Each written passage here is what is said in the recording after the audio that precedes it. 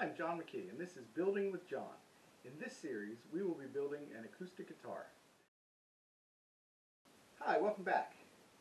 Last time, if you recall, we bent the sides for our project guitar, and in the result, we had two sides ready to be assembled. We have our two sides that we bent last time. Now, when we bent them, they're a little extra long, so we need to trim them down. So we need to mark where we need to trim them to make them the right size for this guitar. On this guitar, I want the lower bout to be 16 inches across. So I have a 16-inch ruler here, and I'm just going to line it up till it's 16 inches, and I'm going to clamp it in place at that mark. If I can get my clamp to work. We'll just clamp it in place. So that's 16 inches. Let's lay it out to 12. Across there is about there. That looks pretty good. So we got 12, and we got 16. We're ready to go. We want the seam to be exactly in the center of our guitar. So I'm going to use a string, and I'm going to just tape it on the outside here, close to where the center is. We'll get it exact here. I'm going to just string it across. I'm going to go, so half of 16 is 8. So if that's at 8, and this one side should be at 6. So we're at 6. So I've split it in half. You just verify both sides again.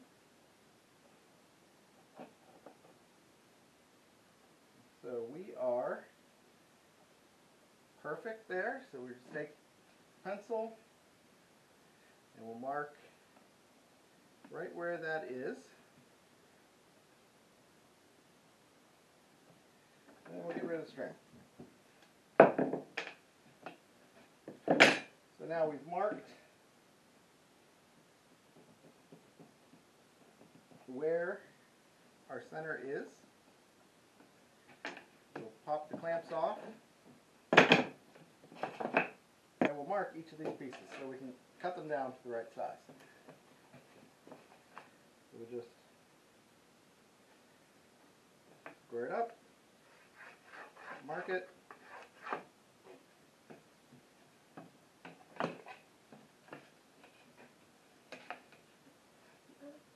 square it up, mark it. So do this on both ends of both pieces. Now, walnut's hard to see because it's dark, like the pencil. So if you need to, you can use a different type of marking device. So we'll just square it up, run a line, and one more piece.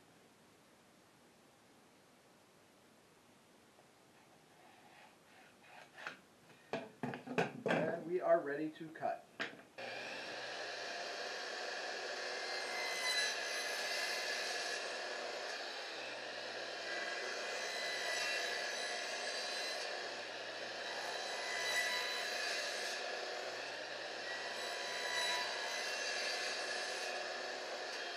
So now we've cut our sides down to length, and now we're going to assemble them. First, we're going to dry fit assemble them.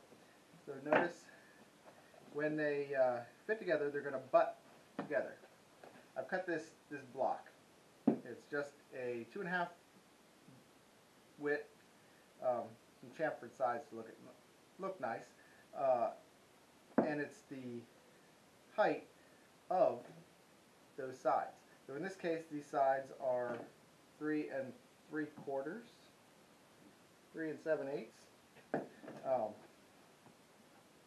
So that's the size of the block. So it's flush on both top and bottom. Now I'm going to mark the center of that block. So it's 2.5. So we're going to mark it at 1.25 because I want to make sure that I line up my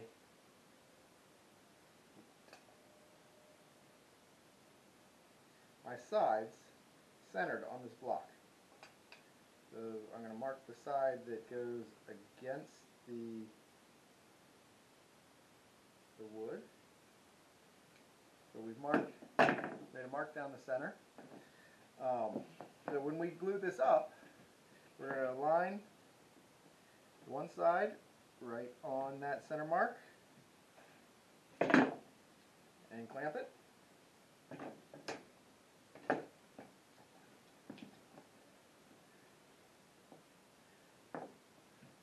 And then we'll bring the other side, butt it right up to it,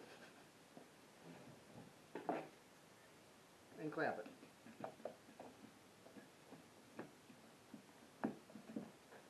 So then we're going to do that. So we butt it right up to it, tight, and then we're going to clamp it. And then we do that on the other side also. The upper bout is where you're going to connect your neck, so you need a little extra wood. But on the lower bout, I just need to connect my two pieces of wood. The only thing I'm going to have screwed into this is maybe a strap button. So in this case, it's just a 1/2 inch by the same 2.5 inches. So I'm going to do the same thing. I'm going to mark my halfway point.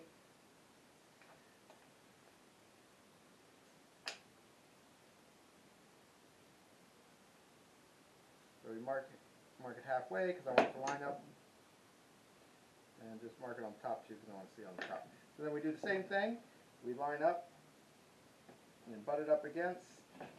So we line up our mark. We clamp. My fingers are too fat. And we're going to butt up the other side. That same, so it's up to the same mark. And we're going to clamp. And there we have our guitar shape. So now let's do it for real. So we have our block, we have our glue,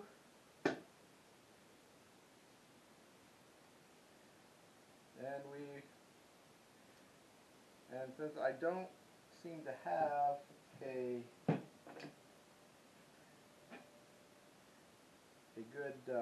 I don't have a brush handy, I will just spread the glue on with a piece of scrap wood. So get a nice coating of glue.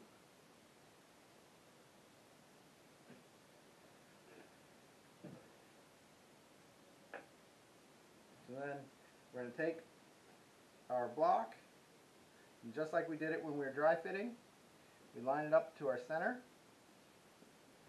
Now in this case, for the real clamping, I'm going to put this piece of scrap in here just so the glue doesn't stick, because I don't want the glue stuck all over my clamps. We're going to line it up exactly in the center.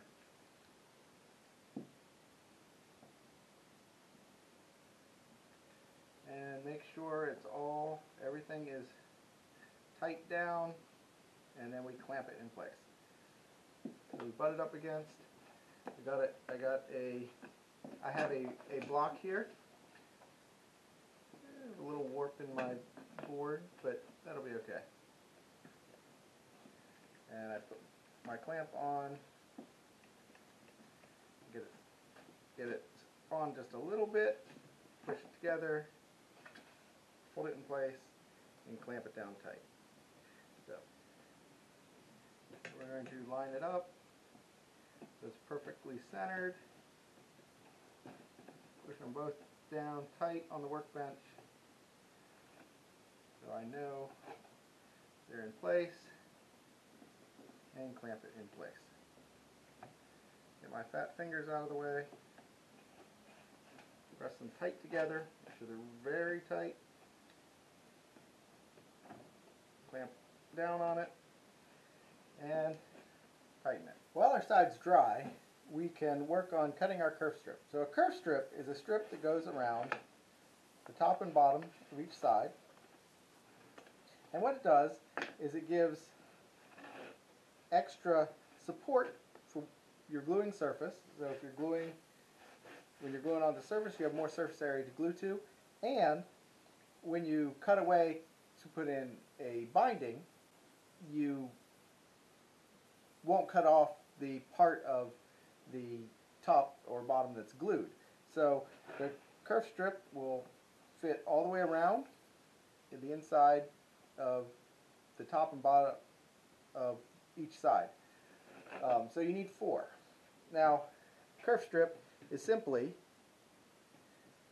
a strip with a lot of cuts in it, and the cuts make it flexible, so you can bend it. So to cut the kerf strip, I've rigged this jig. It's just a piece of wood as a backstop so that I don't cut all the way through my piece of kerfing wood. This piece of wood is a piece of walnut to match the rest of the guitar, and it's a 1/4 inch by 1/2 inch.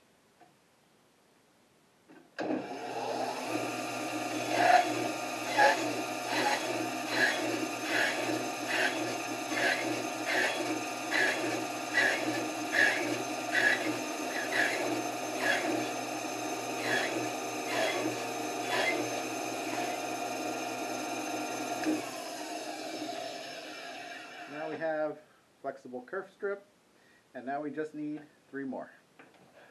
Now that we have a mess of kerf strips, we're going to attach them on the inside edge. We start with glue. Now with these kerf strips, I'm going to put kerf in because I like the look, and it gives a little extra stability with the solid side in. Or I guess I'm doing kerf out, the solid side in. So we're just going to start with adding some glue. Simple enough. So we add some glue. Since I'm gluing kerf side to the wall, we'll just, sorry, look at the camera while I was gluing. It dripped a little bit. Now traditionally the kerf side is out, but I like to do it inward just to give it a little extra stability. Now I'm just going to use my finger and smear a nice even coat on here. We have glue on our kerf strip, and we're just going to start over near one end or the other, bending it into place. And it's okay if it breaks a little because you can just piece them together. So we line it up, make it flush with the top because I don't want to do a lot of sanding, and then clamp them on. Now I have these little nice little clamps, work perfect for this job, but if you don't have little clamps like this, clothespins work very well. So we'll just clamp them all the way around. So where my kerf strip broke a little bit here, we'll just fit it together. And we will just keep clamping all the way around the guitar side.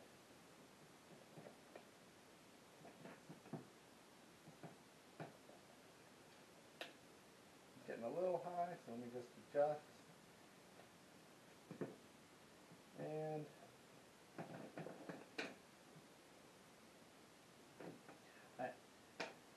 you can't quite see, but I need just a little piece to fit the rest here, so I can just take kerf strip, break off a little piece, and glue it in place there. So we'll just glue it in place and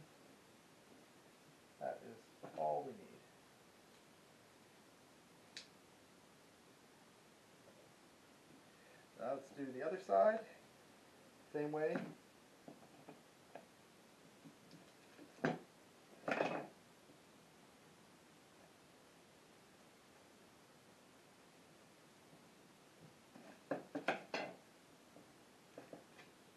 Okay, and there we have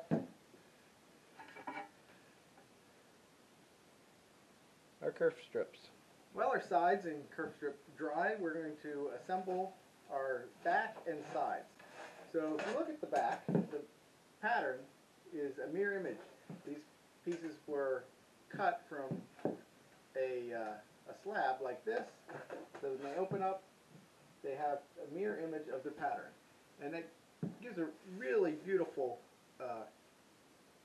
accent on the back when you have book matched pieces. Our top, also book matched. I'm not sure if you can see the figure in this. So the first thing you want to do with your edges is to get them to match up perfectly. So to do that, we will use the joiner.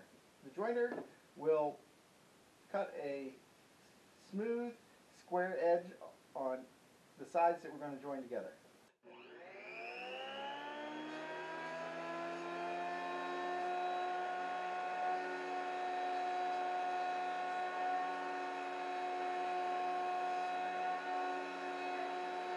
We took off as little as we could to get the nice smooth, square, flat edge. So we match them together and that will just blend seamlessly. We have our book match set and we're going to assemble them. So I'm going to assemble using the tape technique. So I line them up how I want it and take some masking tape and make it tight across the seam.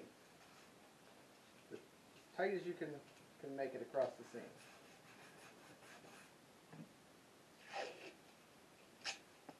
Now just to make sure it's held pretty well there, we're going to run some tape all the way. Okay, so I have it nice and tight, but still folds open. Now we're going to take our glue, run our little bead, so then let it fold down. So now it's pressing together, and then on this side, do the same thing. Fold tight, tape across the joint, fold tight across the joint. So now we have nice tight across the joint, and we want to make sure that it stays flat. So I'm going to take a heavy toolbox. Actually, I might take two heavy toolboxes because that board is a little bit warped. So take some weight, and we just set something heavy and flat on top of it. It's on the bench, and it will dry flat. So now we're going to do the same thing with our book match top. We got it tight across the joint. Fold it open.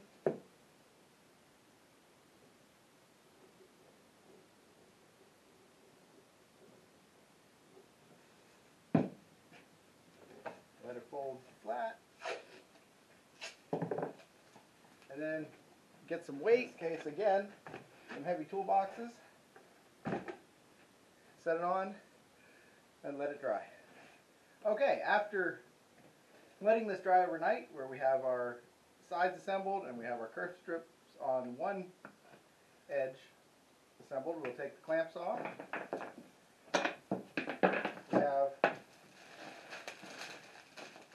so if we look, we have our guitar with our kerf strip around. It's guitar shaped. So we'll flip it over and we'll do the kerf strip on the other side.